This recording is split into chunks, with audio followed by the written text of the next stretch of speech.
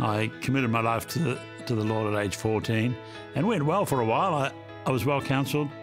I fell away in university days and didn't come back until age 28.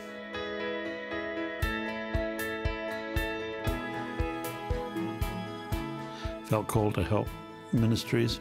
In the late 90s, I remember praying very specifically, Lord, give me a ministry which is fair dinkum. That's an Australian term, means genuine, authentic. The Lord must have laid it on Dr. Youssef's heart to come in and buy an opal gift from my company. So we did that deal, and then he said, that's an unusual name, Blaiklock. I'm sure I've heard it before. I said, you probably are a Christian and might have read my uncle's books. He's a theologian and published 82 books. He said, that's it, Professor E.M. Blaiklock. And so we got talking about leading the way with Dr. Michael Youssef, and Jonathan was there. And Jonathan brought the ministry up on the computer that was sitting in front of us. I had never actually opened the internet until then. Dr. Youssef said, I'll leave a book for you at the reception of the hotel that I'm staying at. And I picked it up. And so Dr. Youssef came down to Sydney every October, and he came back the following year to buy another gift. He said, what did you think of the material? I said, it's fantastic. I loved it. It's really solid, sound, middle-of-the-road gospel.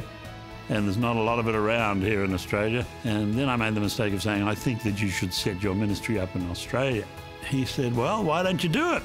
I said, because I'm a jeweller. He said, well, we'll help. And that was the beginning of it. I mean, Dr. Youssef is a great networker, and he lived and ministered in Sydney in the 70s, formed a fabulous board, gave us $100,000 and said, that's your launch pad. And we got a new, we got a CEO whose father was well connected with broadcasting, and God answered our prayers.